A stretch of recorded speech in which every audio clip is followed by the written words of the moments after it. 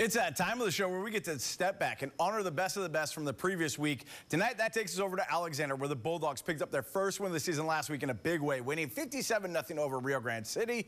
A big part of that was because of sophomore quarterback Jimenez. He had 235 yards through the air with 2 scores, 2 more deep passes that made it down to the 1-yard line and could have been touchdowns. He also had another 46 yards and a touchdown with his feet. His coaches are expecting big things out of this sophomore quarterback, even if he doesn't have a ton of experience. Well, Jimenez is right there in his outlook for the squad. High standards for everyone. Keep pushing, and hopefully we get district championship. Obviously, it's his first year as a quarterback for us, and he's done some really good things. We're expecting for him to have a lot of success this year, as well as our whole team. I think, in order to get recognized, I think the team has to do well, and I think our team did a great job.